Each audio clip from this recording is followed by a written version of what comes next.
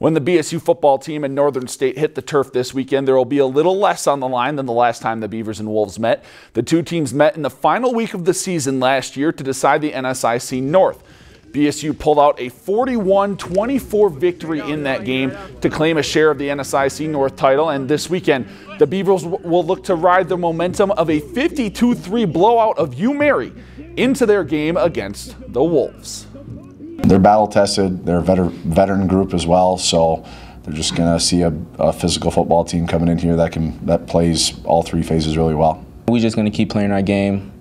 You know, we had a great game against Mary, but we still had a lot of things to clean up. We felt like it wasn't as clean in the first half as we usually do. It's just another week for us. We try to, our big thing on the team is go 1-0 on the week, and it doesn't matter what opponent we're playing. If we can play our game or execute our game plan and try to take care of our business, we have a good chance of winning the football games.